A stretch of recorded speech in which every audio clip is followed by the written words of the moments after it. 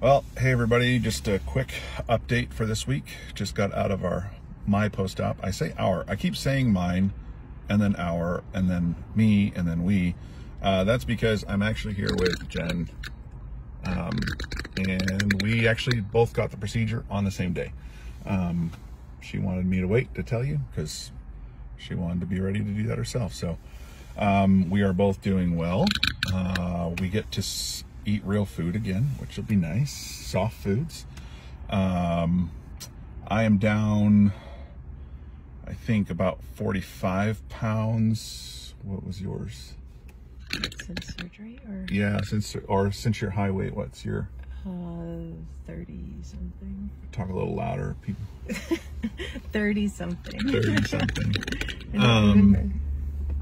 So yeah, feeling good. I think my only thing I'm dealing with right now, again, I've told you this before, I'm pretty transparent, so I'm dealing with a little bit of constipation, which the doctor says once I eat some real food with some more fiber in it and get off these protein shakes all the time should do better. So that really has been the only complication over this last week.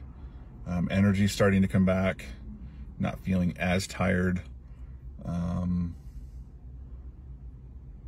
Already wearing shirt sizes that I haven't worn in a really long time, shirts that have been sitting in my closet that I haven't been able to wear.